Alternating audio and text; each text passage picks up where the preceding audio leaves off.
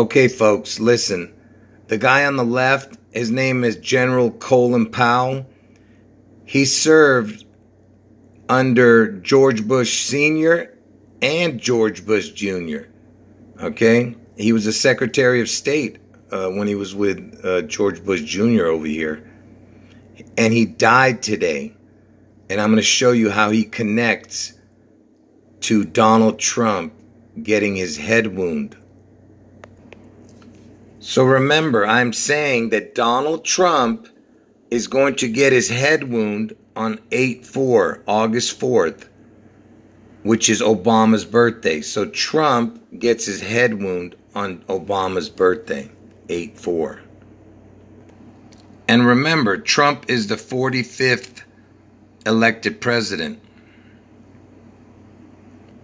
So when you see the 4-5, you know it's connected to Trump. So like I said, I'm going to show you how Colin Powell, the guy who died today, connects to Donald Trump's head wound. So he died today, October 18th. So the first connection is that he died at the age of 84. Okay, I told you Trump gets his head wound on 8/4. Okay, there's your first clue. Colin Powell was born on 4/5. There's your 45 number. And I told you Trump is number 45.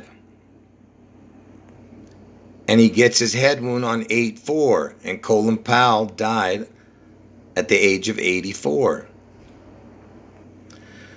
So let's see how many days are in between April 5th, that's the day that Colin Powell was born. October 18th is the day he died. Forget about the year. April 5th is the day he's born. October 18th is the day he died. Look at this. 6 months, 14 days. 6 months, 14 days. Why is that important? Donald Trump is born on 6/14. Do you understand what I'm telling you? And look at this. Between June 14th and October 18th, the day Colin Powell died, from Trump's birthday to the day Colin Powell died, look at this. It's 4 months and 5 days. There's your 45 number again. And remember, Colin Powell was born on 4/5. You see that? You see how crazy that is? Because Trump is the 45, you understand? And remember, I told you that Elvis is Trump's devil twin. From Elvis's birthday, January 8th, to the day Colin Powell died, today, just the date, not the year, forget it. Look, it's 9 months, 11 days. There's your 9/11 connection again. Oh, man, it's unbelievable. So basically, from the day Colin Powell was born on April 5th, 1937, to the day he died, look, it's 84 years, 6 months, 14 days. So there's your, okay, so look, 8/4 is the day I'm telling you Trump gets his head wound, 8/4, Obama's birthday.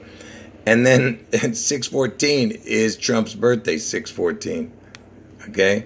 And by the way, 6 times 14 equals 84. You see you see how it's all connected? It's even connected to Obama. I told you, because Obama's born on 8/4. And one of the viewers told me to look this up. From the day Colin Powell was born to the day Obama's born, to the exact day and year, you see? It's 8,888 days. Look at that, 8888 to their exact birth dates. Anyway, folks, the whole point is everything was connected to Trump. The Colin Powell was born on 4/5. There's your 45 connection. He died at the age of 84, and I told you Trump's going to get his head wound on 8/4, which is Obama's birthday.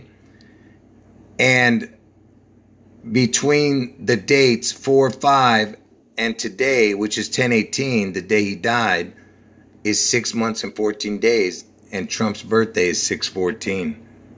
You see what I'm saying, man? Oh, man. And from Trump's birthday, 6/14, to today, 10/18, is 4 months and 5 days. Everything is connected to the Trump head wound. Okay? And Colin Powell was connected to Bush, you know? Anyway, folks, this is just a short video. I just wanted you to see how it all connects. But I'm going to have to redo every single video I had about Trump's head wound and my other prediction about Elvis in Seattle on June 11th. I lost all my videos because YouTube terminated all my channels in one day. And I lost all those videos because I did not have it backed up. Anyway, folks, end of video.